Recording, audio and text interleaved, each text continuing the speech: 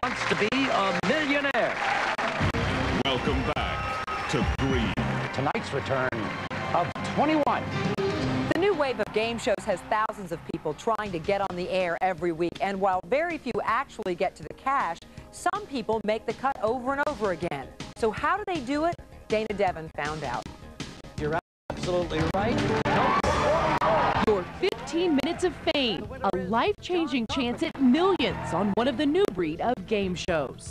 Yes, it is. Congratulations. All right. To make it, you have to impress people like Jeff Merkin, supervising producer of Fox's quiz show, Greed. Anyone can be a game show contestant.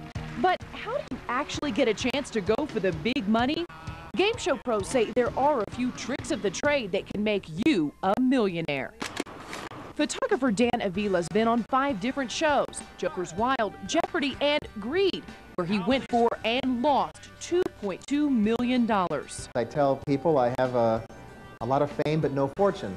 But what he does have is valuable advice for a winning audition. Round 1 is usually a written test. Bone up on your pop culture. I read the newspaper every day. I would say People Magazine, Time Magazine, and read the articles and pay attention to what's in there, because you never know. If you score high enough, round 2 is a mock game in front of the producers. They want to see how you react. They want to see what you say. The secret is to be as much of who you are as you can be. I can spot a fake person from a mile away. $25,000 question. Now you're on the show, so how do you win? Mark DeBello, like Dan, has the uncanny ability to make it into the hot seat on numerous game shows. Mark DeBello, come on down.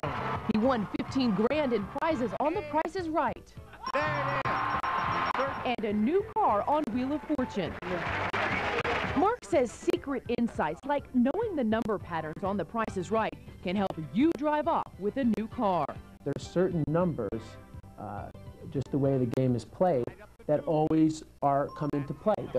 Every car, I'll give you a quick for instance, just about every car on The Price is Right ends in 0. Zero. He wants the 0. There it is, Mark. But that won't help you on the big money quiz shows like Who Wants to Be a Millionaire and Greed.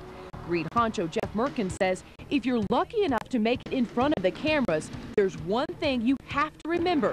Keep your cool. What I tell them to do is take a deep breath in through their mouth, out through their nose, center themselves, and think. You have to think well, and you will succeed. Dan Avila, the guy who was on Greed, says the next show he's aiming for is Who Wants to Be a Millionaire?